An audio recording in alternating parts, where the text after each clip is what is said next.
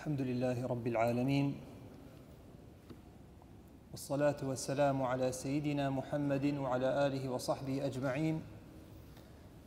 All praise is due to Allah, and may Allah's peace and blessings be upon His final messenger Muhammad sallallahu alayhi wasallam. Continuing our series talking about the pillars of faith, we have reached the final pillar, which is belief in the hereafter. And we've also reached the final stage of the belief in the hereafter, talking about paradise and hellfire. And I decided to make this lecture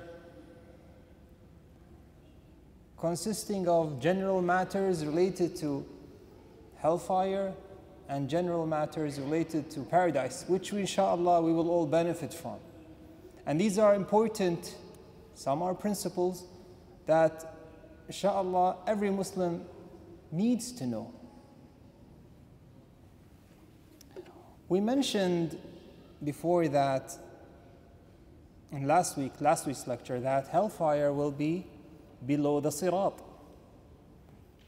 and that everyone who has crossed the sirat is going to be safe from hellfire. Now, talking about hellfire and paradise, this is the final dwelling. This is the final stage. There is no third route. You'd either be in paradise or you'd either be in hellfire. And this is something very serious. What you live in this world, what you experience in this life, 80 years, 90 years, it doesn't matter if you're wealthy. It doesn't even matter if you're poor. It doesn't matter if you're young or you're old. It doesn't matter of which part of the society you come from. What really matters is where your final dwelling will be. And this is something that the Prophet ﷺ has spoke about. Our Prophet ﷺ has said that يُؤْتَى بأنعم أهل الدنيا من أهل النار يوم القيامة فيصبغ في النار صبغة ثم يقال يا ابن آدم هل رأيت خيرا قط هل مر بك نعيم قط فيقول لا والله يا رب. So the wealthiest or richest man on earth of the people of hellfire, okay, someone who has lived what, 80 years, 90 years, the most luxurious life you can think of, the most wealthiest, the richest man who has ever lived on this earth of the people of hellfire. Okay, obviously he lived, luxurious life. He will be taken and he will be dipped in hellfire, just one dip. He's not going to be staying for years. He's not going to be staying for days. He's going to be dipped one dip in hellfire. Then he'll be taken out. And then he'll be asked, simple question. It will be said to him, O son of Adam, have you ever seen good in your life? Were you ever blessed with anything in your life? His answer will be no. I know what you're thinking. Is he lying? He's not lying. He can't lie. But why is his answer no? Well, the reason because he forgot. His whole life, 80 years, 90 years, luxurious life, filled with wealth, no hardships. He said, I have never experienced any good. I have never seen wealth.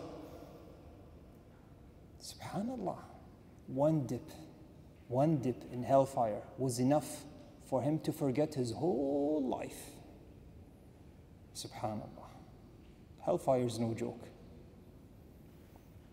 But the opposite.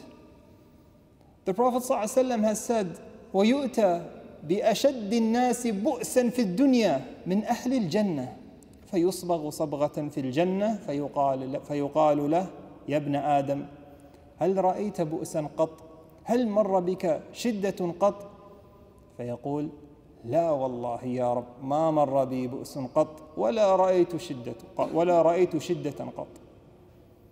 Subhanallah, the poorest and most miserable man on earth of the people of paradise. The most, okay? That's the Prophet ﷺ. That's what the Prophet said. The most miserable man, a man whose life is just hardship after hardship. Okay, there is no good day. Hardship after hardship, misery after misery. This whole life, his whole life. No one is more poor than this person. He's of the people of paradise. He was dipped in paradise. One dip. He was taken out. Then he was asked these simple questions. Were you ever miserable? It will be said to him, were you ever miserable? Were you ever in hardship? His answer was, no. Again, is he lying? No. He forgot.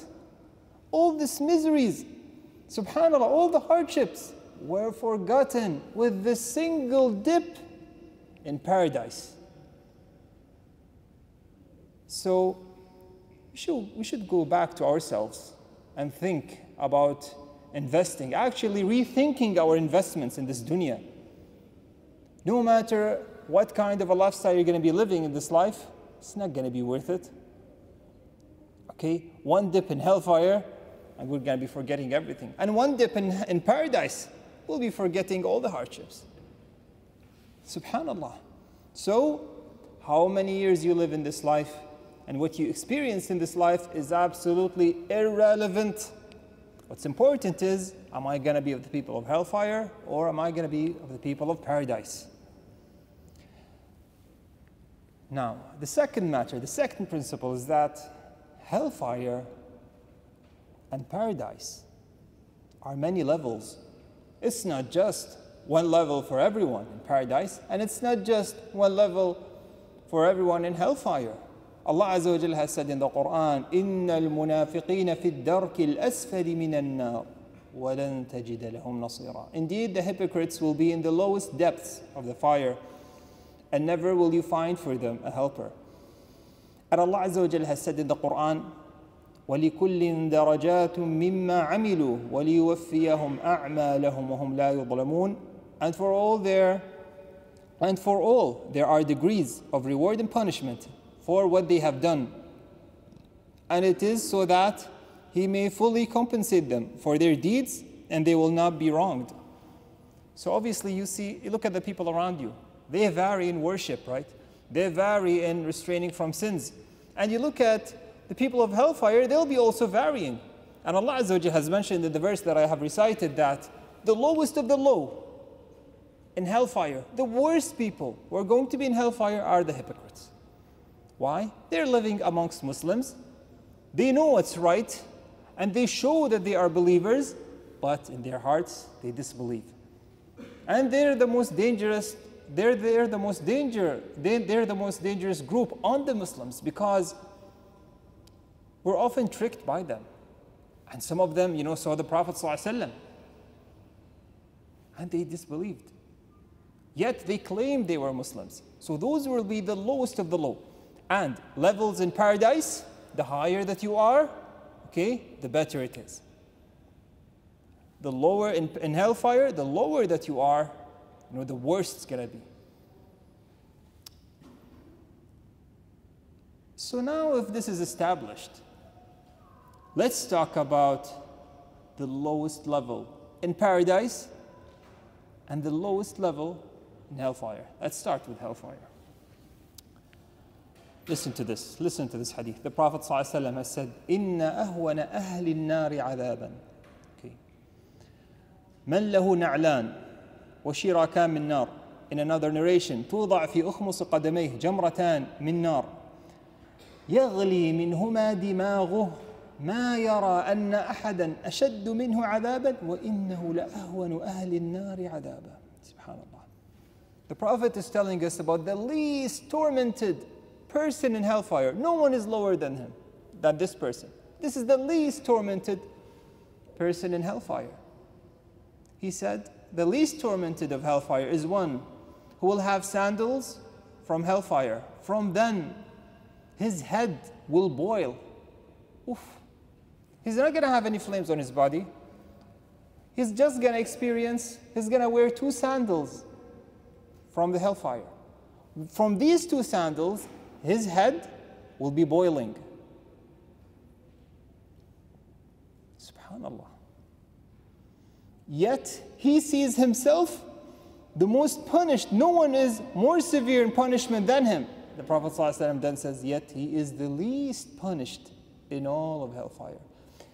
That person who's experiencing that punishment says he thinks that no one has a more severe punishment than him. The Prophet ﷺ says, yet he is the least punishment.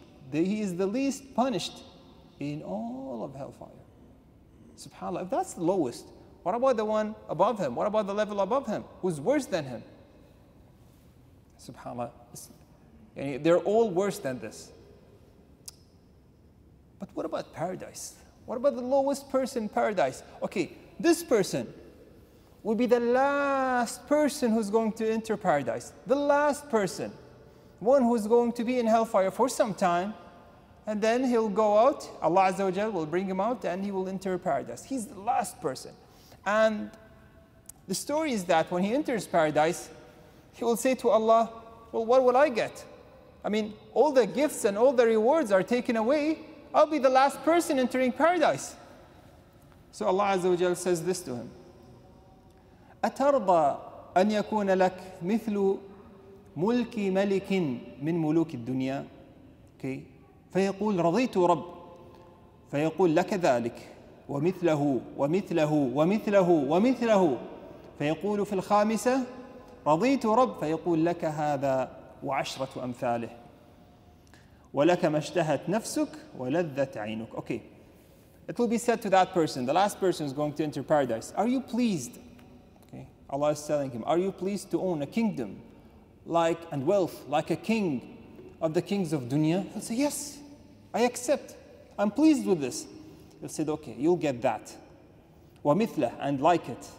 And then again he said, and like it. And like it. At the 5th time he said, you will get all that and 10 times.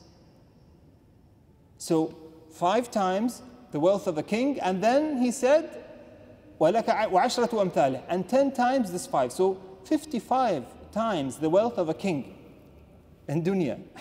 And he'll say, of course, I'm pleased. And Allah Azza wa Jal says then, and you will get whatever your soul desires, and whichever pleases your eye. So whatever you wish for, you'll get. Over that 55 times the wealth of a king.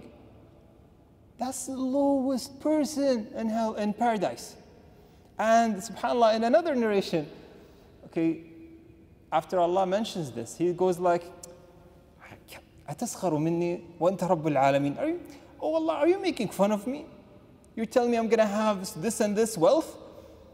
أَتَسْخَرُ مِنِّي وَأَنْتَ رَبُّ الْعَالَمِينَ. That the Prophet ﷺ smiled when he mentioned this hadith. Subhanallah. He thought that this is too good to be true. Yet he's the lowest one in paradise. So what about those who are above him? What about the high? What about those who are 2 levels above him? Subhanallah, it makes a difference. It makes a huge difference. That's why when they say that, you gotta invest in the akhirah, the more good deeds that you do, the higher the place, the safer you'll be from hellfire, and the higher that you'll be in paradise. And Allah Azza wa Jal has given us some examples. Before that, Ibn Abbas has said, this is a principle very important to understand what's in paradise. He said, لَيْسَ فِي الْجَنَّةِ مِمَّا فِي الدُّنْيَا إِلَّا الْأَسْمَاءِ.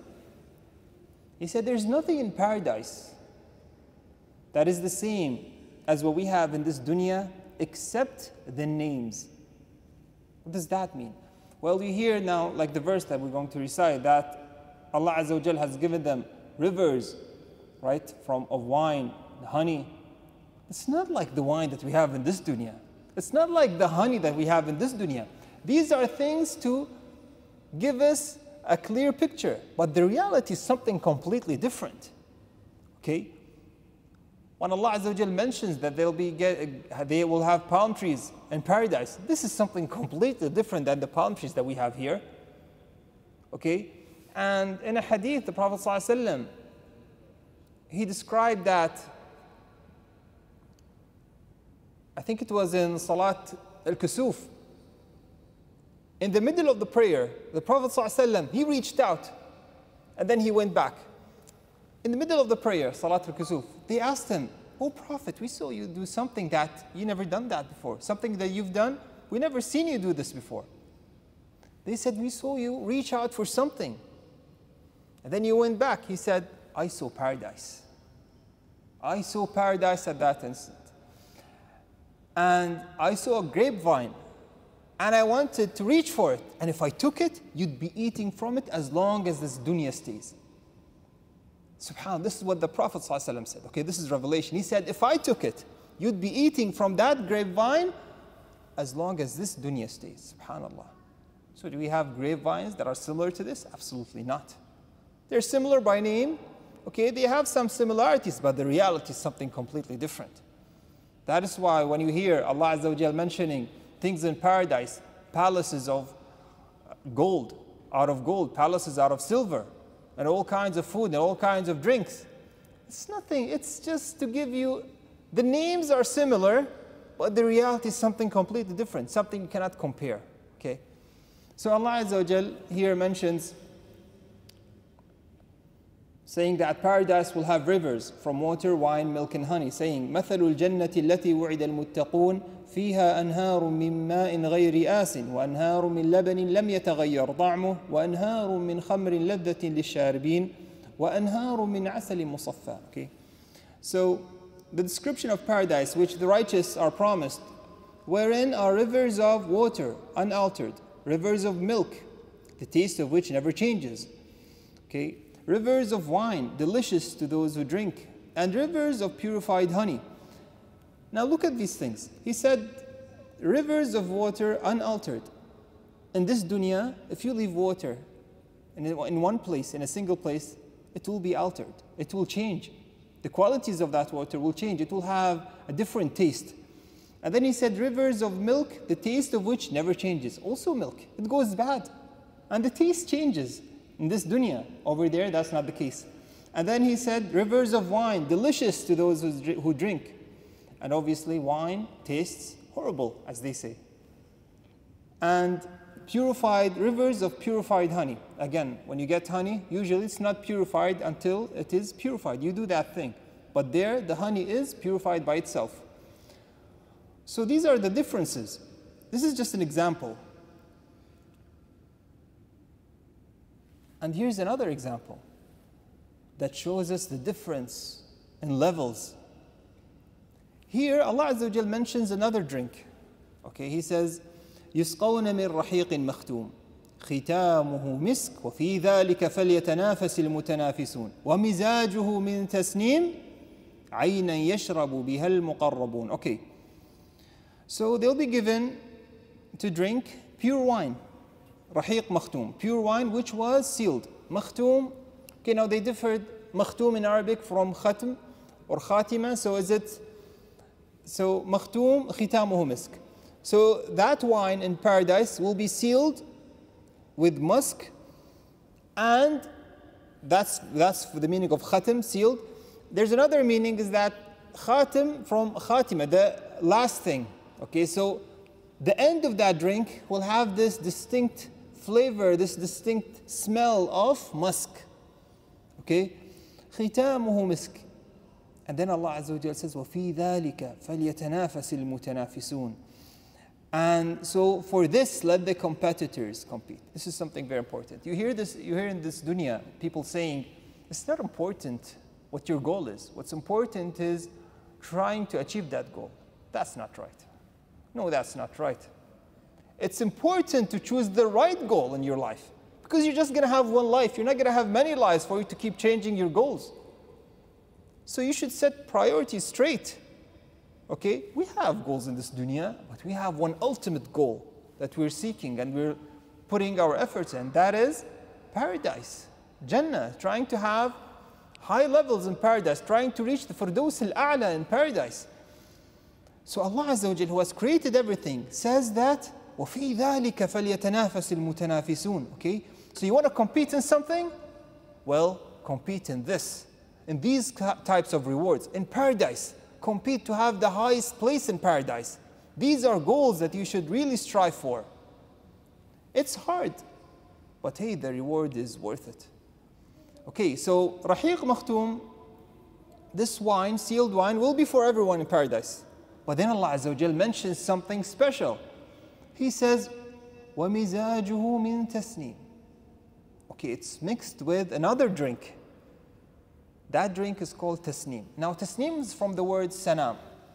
And sanam is the highest thing. For example, when you say sanamul ba'ir, you're referring to the hump of the camel, because it's the highest part of the camel. That's why the hump of the camel is called sanam.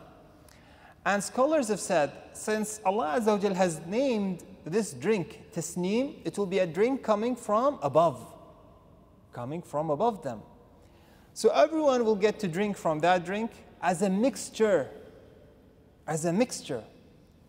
But then Allah Azza wa Jal says, عَيْنًا يَشْرَبُ بِهَا الْمُقَرَّبُونَ. No. For those who are close to Allah, they'll get to drink purely this drink. This drink purely will be for the muqarrabun, without mixture, without mixing with anything else. Those who will be below them will get to drink that drink, but it will be mixed with something else. So again, it shows you the difference in levels.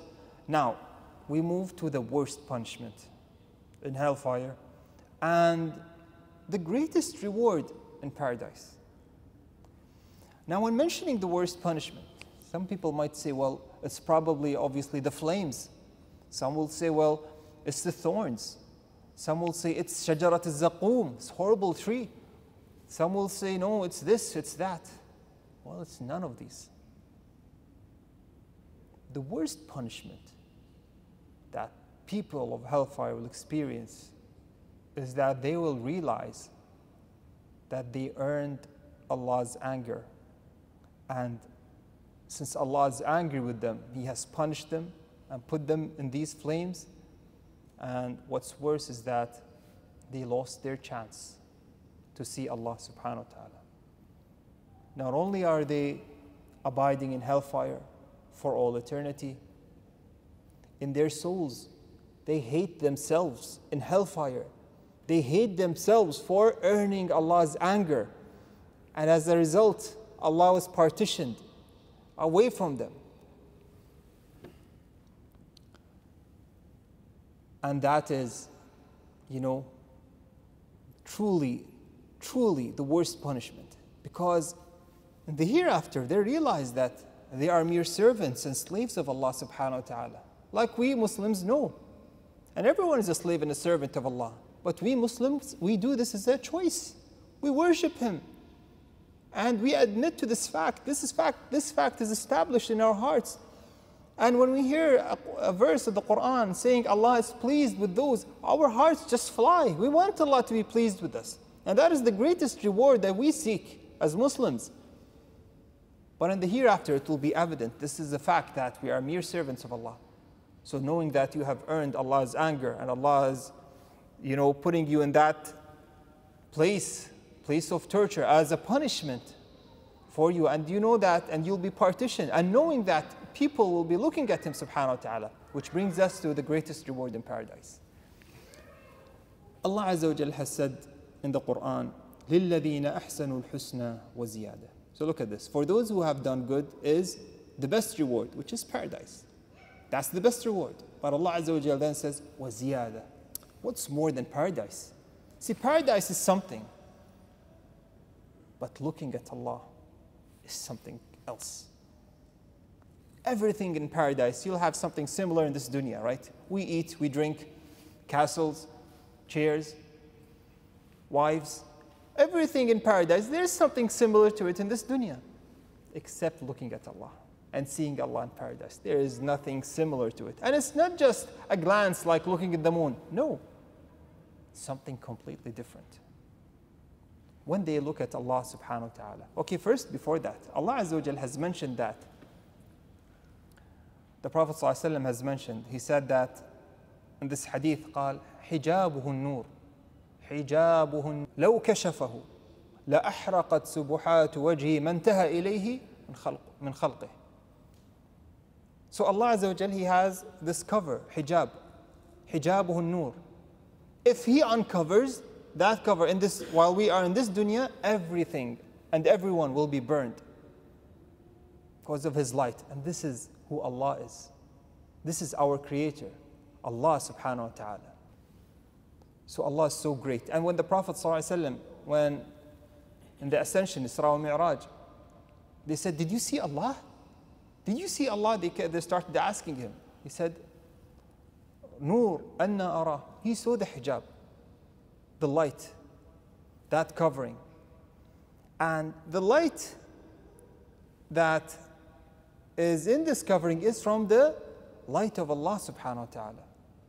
But for the people of paradise, as a reward, Allah Azza wa Jal will give him this. So Allah Azza wa Jal, when He mentioned the disbelievers, He said, كَلَّا إِنَّهُمْ عَنْ رَبِّهِمْ يَوْمَئِذٍ لَمَحْجُوبُونَ. Surely they, the evildoers, will be veiled from seeing their Lord that day. خلاص. And this other verse that I mentioned, لِلَّذِينَ أَحْسَنُوا الْحُسْنَى وَزِيَادَةً, all the scholars from the companions, those after them, they have the same opinion, that hey, وَزِيَادَةً is looking at Allah subhanahu wa ta'ala, seeing Allah in paradise.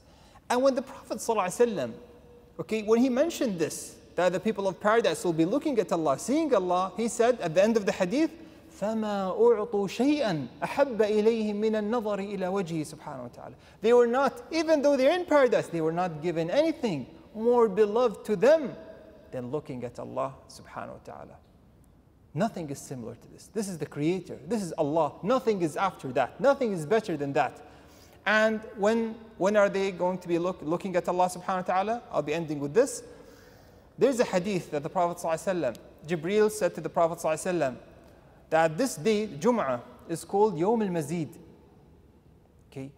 And the Prophet ﷺ, Jibreel told him that on that day, on Friday, that people will gather, people of paradise will be gathered, okay, to a land where all the sand will be, obviously it will be just sand, and that sand is kuthban al-misk, out of musk, not that like the sand that we have in this dunya.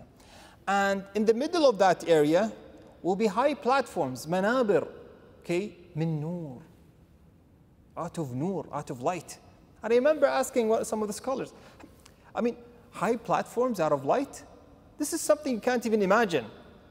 Platforms made out of light? Yes. In the center of the area, platforms made out of light. And surrounding these platforms are chairs made out of gold. And the rest of the people will be sitting on the ground. Well, it's not going to be ground, it's going to be musk. And Ibn al-Qayyim, when he mentioned in the Nuniyah, he said, أَدْنَاهُمْ عَلَى, something like that, أَدْنَاهُمْ عَلَى كُثْبَانِ مِسْكٍ. Then he said, وَحَاشًا يَكُونَ فِيهِمْ دَنِيءٍ. So the lowest of them will be sitting on the musk, but in reality, there is no low. Every single one of them will be looking at Allah. So none of them is low. Everyone will think that he has, subhanAllah, everything when he sees Allah subhanahu wa ta'ala. So those in the middle, the high platforms of light, that will be for the messengers. And those chairs, those golden chairs, will be for the righteous people, muqarrabun. So that's why it's important to really work hard for paradise, to invest everything you have for paradise. Restrain from sins as much as possible to attain this ultimate reward. It's going to be worth it. Once you're in paradise, okay? You're not going to be improving anywhere. You're not going to go anywhere. So your level is going to be your level, okay? So this is the time to make a difference. Now you have anything that you do, any act of worship that you can do, 2 units of prayer extra will make a difference. That saying, remembrance of Allah, saying Subhanallah, Alhamdulillah, wa la ilaha illallah, Wallahu Akbar, will make a difference. Any good deed will make a difference. Okay? So invest properly in your Jazakumullah khair.